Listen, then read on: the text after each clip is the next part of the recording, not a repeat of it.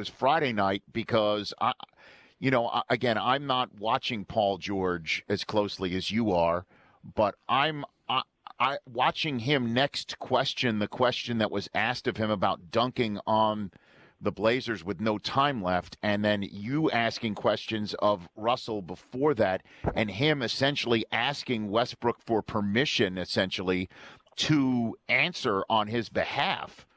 That kind of caught me off guard. That is Paul George now being taken down this path by his teammate, and will that be somehow a problem for the franchise? Well, it's a great question, and you're exactly right. Friday night, I think, was the tipping point because that was an awful look.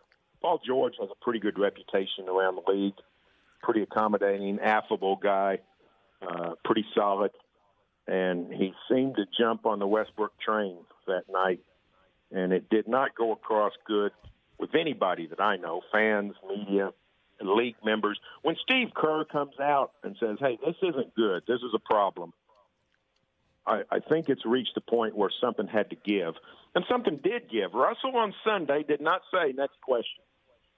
Now, he didn't answer my question, but he moved off of high center, and he, when people asked me about it, I said, I just appreciated his tone. He wasn't surly. He wasn't combative. He just sort of talked in a normal voice when he didn't answer my questions. And to me, that's progress. So, maybe things will improve. We'll see. All right. Well, last question for you on this front before we move to Kyler Murray and the draft. Barry Tramel of the Oklahoman here on the Rich Eisen Show.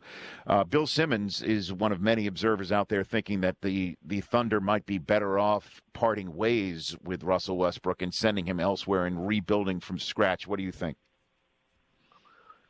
That would be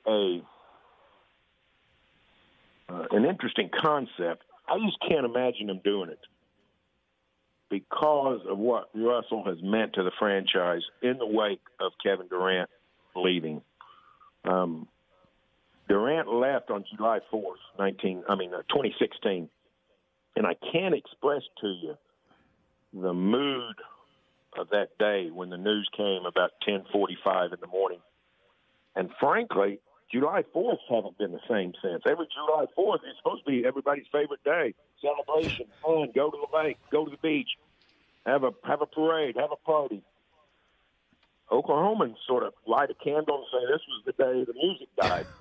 And for Russell Westbrook to sort of take up the flag and say, you know what, we're going to keep marching on was such an amazing decision by Westbrook. I think it would be very tough for this franchise to make that decision. Bill Simmons is right. Russell's going to be 31 next year. His game is in decline. Still a wonderful player, but his game is in decline. His contract is going through the roof.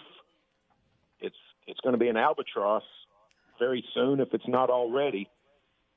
So business-wise, yes, that's the best thing to do.